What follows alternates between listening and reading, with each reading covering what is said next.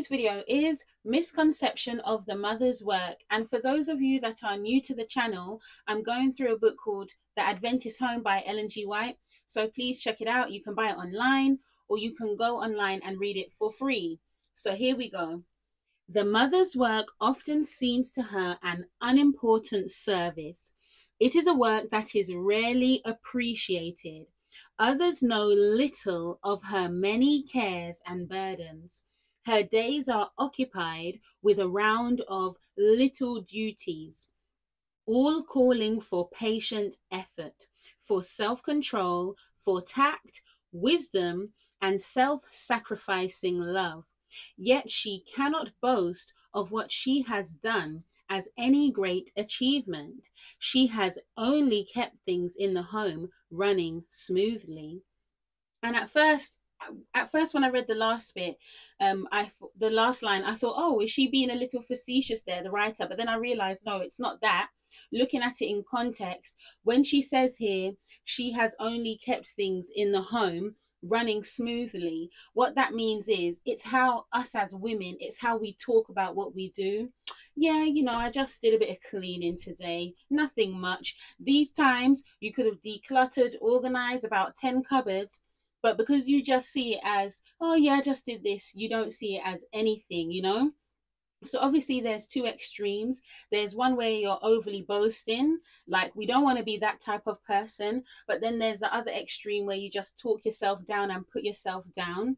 And I realized, well, of course, Shola, I still slyly do this. Like even the other day we met a lovely couple and, they asked, as people do, what do you two do?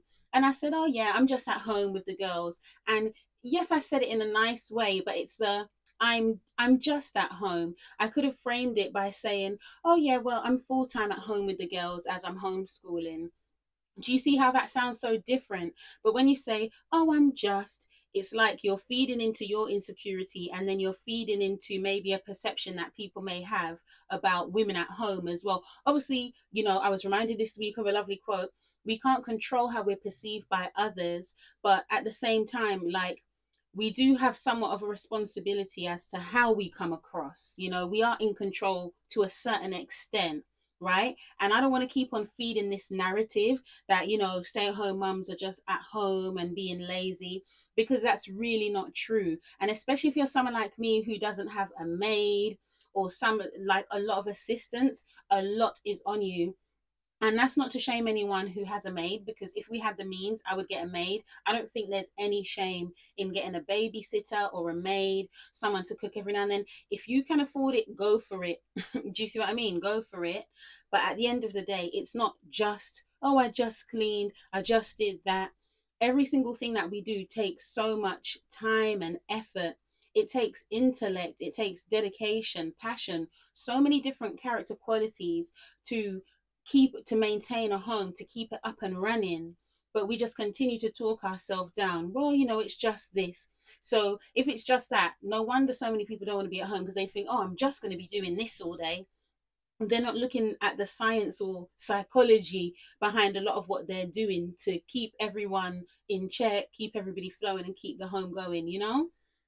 All right, our second quote. What an important work. And yet we hear mothers sighing for missionary work. If they could only go to some foreign country, they would feel that they were doing something worthwhile.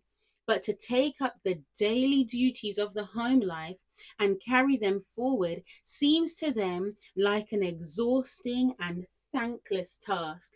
Mothers who sigh for a missionary field have one at hand in their own home circle. Are not the souls of her own children of as much value as the souls of the heathen? The ones that are heathen.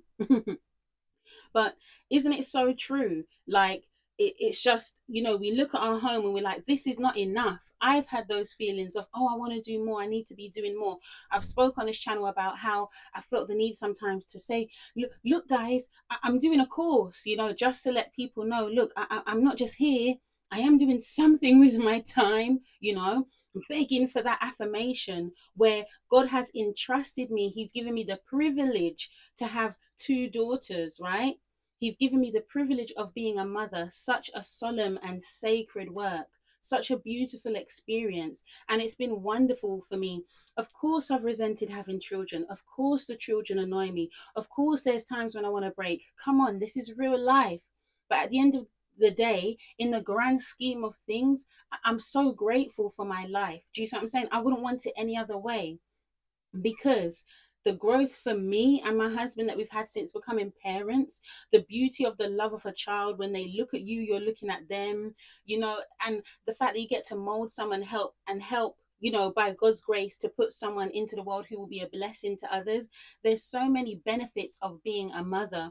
There's so many benefits of being a stay-at-home mother, a homemaker, right? But we need to stop looking down on it and think, oh, well, if only I was doing this and if only I was doing that, because we're chasing platforms and we're chasing opportunities that God hasn't even called us to. We have the ministry right here. That's what it's saying. And it's very humbling, because let's be honest, we slyly don't always want to hear these things. We slyly don't want to hear, like, oh, you mean just at home? Because of what we've been telling ourselves for so long, and because of what society tells us. This is why, check it out if you haven't seen it. This is why I did a documentary called Examining the 1950s Housewife, because I just noticed a lot of times hearing in the media, sorry, there's like bare dust and that. I just noticed sometimes hearing in the media like little digs towards 1950s housewives and homemakers. So I wanted to challenge, how do you see homemakers? How do you see yourself as a woman? What has informed that? And taking a look at the things that have influenced our opinion on that, right? So please stop talking down yourself. If you're a stay-at-home mom watching this, it's a huge, it's a blessing. You're doing a wonderful work. And if you're a woman who's considering being at home, and you and your spouse, you have the means to do it, and it's the right time of life for you to do this, then please do. And look for the things to be grateful, right? Implement structure and organization into your home. Do the things that will make it somewhat easier for you and the children, because guess what? Parenthood is not easy, right? We know this, but there are certain things that we can do in relationships in our home to make it that much easier. Having organization, having good communication, listening to each other, all of these things. Oh, I could go on and on, but I don't want to ramble too much. So a verse of encouragement, Proverbs chapter 31, verse 10. Who can find a virtuous woman? For her price is far above rubies. All right then, ladies, thank you for watching. And while you are still here, please remember to click like and subscribe. I know it's when I say subscribe, like and subscribe. Thank you. Bye.